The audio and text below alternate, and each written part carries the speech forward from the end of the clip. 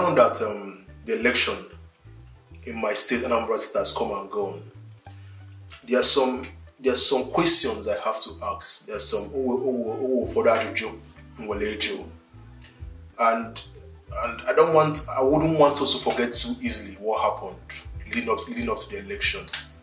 I wouldn't want us to forget too easily all the insecurities that happened, all the killings, all the kidnappings, all the name it. I wouldn't want us to forget too easily what happened. And some questions that I have is this, right? When things happen, things don't just happen out of oblivion. People don't just kill people based because they just want to kill people. It doesn't happen like that in a civilized society. Someone must have given the order and said, go kill this person, go kill this person. And the question I have is this, as a concerned Anambra, and I think you have the same question as well like I do, is who gave these orders? As the way Nigeria is now, we may never find out who gave the order. But my question is this, right? And I'm asking you, I've been thinking about this for a long time now. Who told these people to go kill Dr. Akunyele? Who told these people to go kill the House of Rep member? They were supposed to kill him, but he wasn't the convoy and they ended up killing his driver. Who told them? Who gave the order to go and do these things? Who was behind these attacks? Like I said, we may never know, but I think it's the question that we should ask and keep asking. When Soludo gets into power, when he gets inaugurated next year, we have to keep asking him, what is happening to the investigation? What is going on? We cannot just let these things slide. We can't just let these people go scot-free.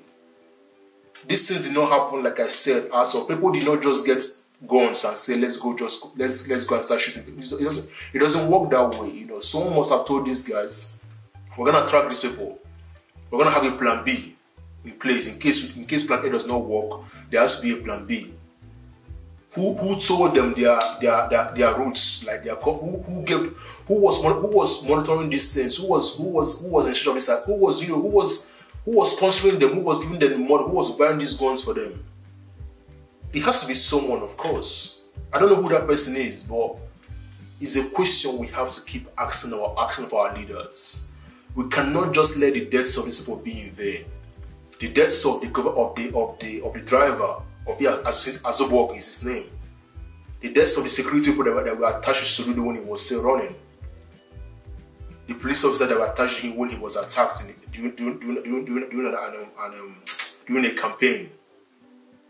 We have to ask of these guys, I mean, we can't just let this thing slide. It's uncalled for. As a civilized society, it's a question that we have, and maybe you don't agree with me, maybe you disagree. But like I said, when I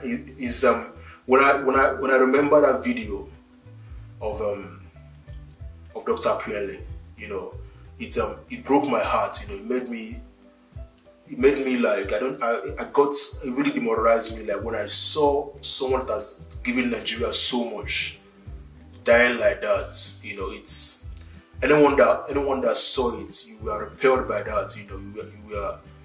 You ask yourself questions about your country that day, and we have to not forget that these people, they need to be remembered.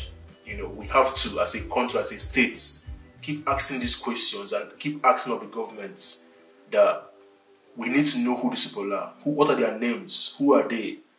Was this an outside force? Was this someone from the States? We need to know.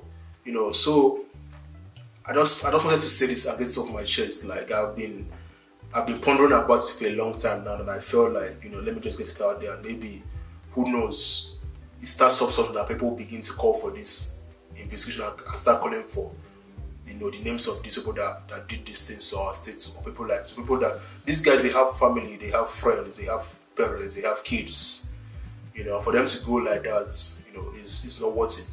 So once again, please, let me know what you think.